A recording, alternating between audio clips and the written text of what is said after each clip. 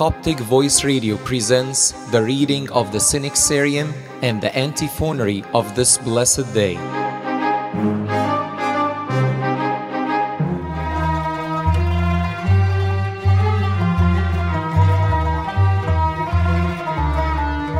Today is the 20th day of the blessed month of Apip. May God end it in goodness and renew it for us in peace and tranquility, while our sins and iniquities are forgiven through the tender mercies of our Lord, O my fathers and my brethren. Amen. On this day of the year 220 AD, Saint Theodore of Shotep was martyred. His father's name was John, and he was from the city of Shotep in Upper Egypt. He went with his regiment to the city of Antioch, where he married the daughter of a pagan nobleman, and begot by her this Saint Theodore. When his mother wanted to present him to the house of idols to be educated there, his father refused. She became angry, drove him away, and the child remained with his mother. His father John prayed ceaselessly and entreated God to guide his son Theodore to the path of salvation. The child grew up and learned philosophy, wisdom, and literature.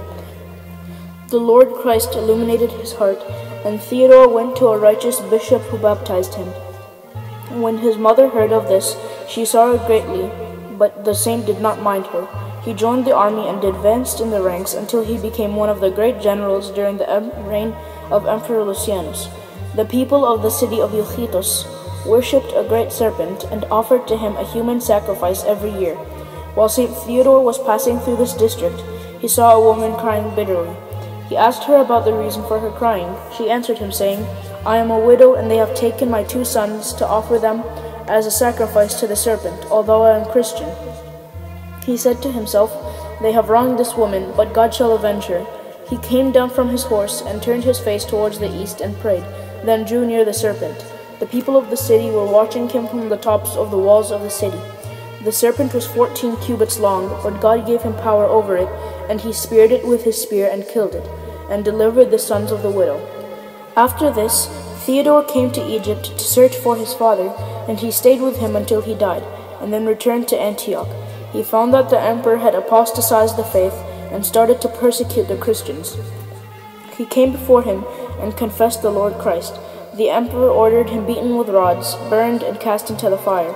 He delivered up his soul and received the crown of martyrdom. A Christian woman took his body. It was said that she was his mother, after she gave much money to the soldiers and hid his body until the end of the time of persecution. Churches were built in his name in many cities. May his prayers be with us, and glory be to God forever. Amen.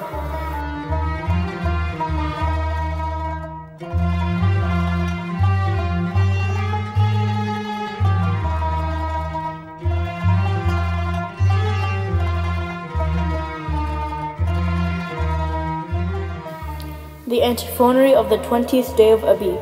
Saint Theodore, the strong martyr, the brave, the great one of Christ the King. For you left behind the earthly dominance and followed Christ and his angels.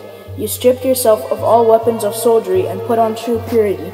Your life was like unto that of Daniel the prophet, beholder of visions and manifestations. Daniel of that time tore down the bowl and killed the snake of Babel. This strong martyr killed the dragon, which they worshipped in Euxitos.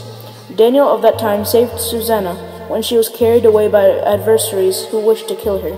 This martyr, the hero, saved the children of the widow from that evil dragon. Joshua, son of Nun, killed many through the stretching out of Moses' arms. And this strong martyr destroyed the barbarians with the sign of the cross that was in his chapel. These 3 youths received honor because they patiently endured in the midst of the fire.